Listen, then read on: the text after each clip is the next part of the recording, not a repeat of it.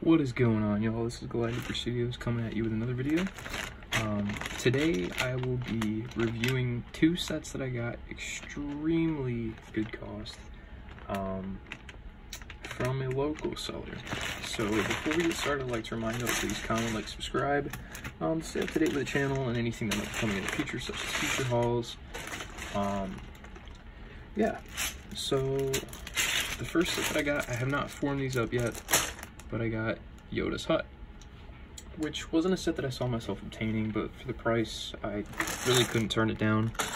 And then, this is going to be kind of a quick video today, guys, but the other set that I got in these two massive bags is the complete first order Star Destroyer, and this is actually the first Star Destroyer that I've ever obtained. Whenever I think I was like 14 or 15 whenever this set came out, but I did not have a job, so naturally I did not have the money to obtain it, and that's unfortunate because there were so many other good sets coming out, such as the Bomber and all that jazz. But I found this for an absolute bargain, and I am extremely happy to have obtained it.